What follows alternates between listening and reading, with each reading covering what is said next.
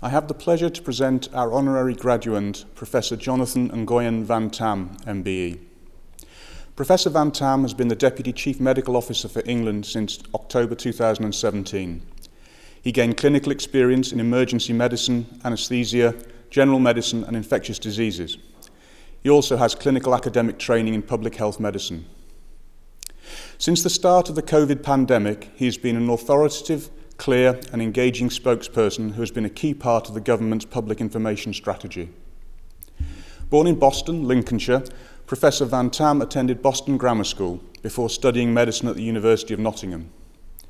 Later, in a distinguished academic career in 2 phases, also at the University of Nottingham, he was a senior lecturer and consultant regional epidemiologist between 1997 and 2000, and Professor of Public Health Protection between 2007 and 2017. Professor Van Tam was awarded a doctorate in medicine for a thesis in epidemiology in 2001. He has published over 180 scientific papers and written for textbooks. He is co-editor of the textbook Introduction to Pandemic Influenza and was editor-in-chief of the journal Influenza and Other Respiratory Viruses from 2014 to 2017. His research has also had significant impact. He was recognised with an MBE in 1998 for his work lasting 12 years with Lincolnshire Army Cadet Force. He designed a medical kit to meet the special requirements of a large group of teenagers on camping expeditions, and his ideas were adopted by the Ministry of Defence. Professor Van Tam is a Fellow of the Faculty of Public Health, the Faculty of Pharmaceutical Medicine, the Royal College of Pathologists, the Royal Society of Public Health, and the Royal Society of Biology. He has recently been awarded Fellowship of the Academy of Medical Sciences. In addition to his distinguished academic career, Professor Van Tam worked in the pharmaceutical and vaccines industries between 2000 and 2004. He became consultant epidemiologist and head of the Pandemic Influenza Office at the UK Health Protection Agency in 2004, and has been a consultant to the World Health Organization on influenza since then. He chaired the European Centre for Disease Prevention and Control Expert Advisory Group on H5N1 human vaccines and sits on the UK Scientific Advisory Group for Emergencies, SAGE. He was also chair of the UK New and Emerging Respiratory Virus Threat Advisory Group from 2014 to 2017. Professor Van Tam has become an important public figure during the COVID pandemic and has been a regular contributor to official news sharing and advisory commentary on the unfolding circumstances. What has set him apart from many others, however, is the ability to convey complex information to interested non-specialists, often through engaging metaphors and analogies. For example, last-minute equalising goals, penalty shootouts, waiting for a train, and how, in terms of its storage requirements, coronavirus vaccine is not like a yoghurt. The accessibility of his interpretation of rigorous science and general advice on government recommendations and directives has increased public awareness and compliance through uncomplicated and informative educational messaging. He has made an outstanding contribution to public life. I am pleased to present him as a worthy candidate for the degree of Doctor of the University, honoris causa. Vice-Chancellor, Deputy Vice-Chancellor, distinguished guests and graduands, thank you for inviting me today to participate in this graduation ceremony, and thank you to Bishop Grosseteste University for the honour bestowed upon me through the granting of a doctoral degree honoris causa.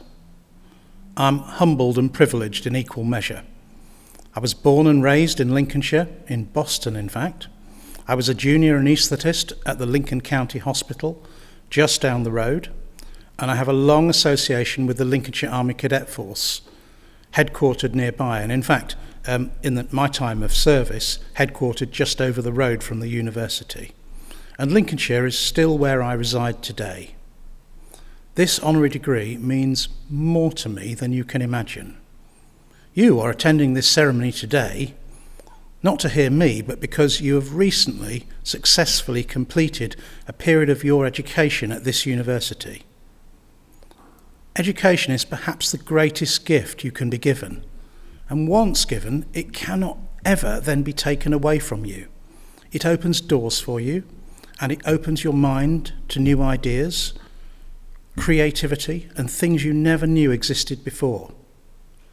You may have noticed that I said completed a period of your education at this university, and I did that because I can assure you that your learning will not stop here. This fine university has given you the skills and platform to build on, to learn more, and to continually challenge the status quo. So please do not stop learning. The past 17 months has been really difficult, immensely difficult, including for all of you here. You've had your education and your lives so dramatically disrupted. I know these months have also been the hardest of my professional career. Bishop Grosseteste University has a long and proud tradition of education, but especially one in recent years of training people for lives of service, delivering education, delivering health and social care, as well as protecting mental well-being. Never have those services been more important than now.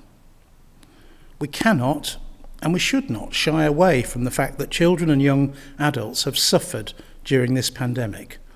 The loss of education, the reduced social interactions, and the impact of lockdowns on their mental health will, in some cases, have been significant. The health and social care system has had to survive a massive shock, and sadly, in some parts of the world, it has partially collapsed. The work of our health and social care teams has been truly extraordinary. I'm proud to call them all my colleagues. Some of you may also have volunteered to help to support in the COVID response, and on behalf of everyone here, I want to thank you for doing that.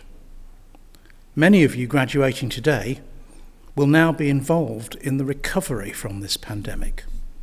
It will be a big professional challenge for you in years to come, but I cannot understate how important that work will be.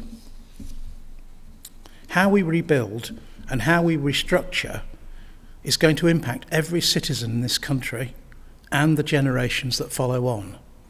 It can, nevertheless, be a watershed moment in history, and you will be the ones shaping it, because education is the cornerstone of our society. We are now, thankfully and cautiously, heading to a safer and, I hope, more normal world. This is in large part to the science discoveries at universities around the world. In addition to health and social care workers trained by universities, universities have also produced the science graduates and the science breakthroughs that have enabled us to produce COVID-19 vaccines for the world in timeframes that would have been, frankly, unimaginable even 10 years ago. The Oxford AstraZeneca vaccine is largely a product of British university educations. Over 400 million doses have already been distributed into the global supply chains, and all of them on a not-for-profit basis. And over 2/3 of that volume has gone to low and middle income countries. Literally thousands and thousands of lives have been saved. Vaccines, therapeutics, excellent health and social care workers, they're all the fruits of good education. And so, Vice-Chancellor, I would like to conclude with 3 closing comments. Number 1, thank you for the honour of this degree. I am truly humbled.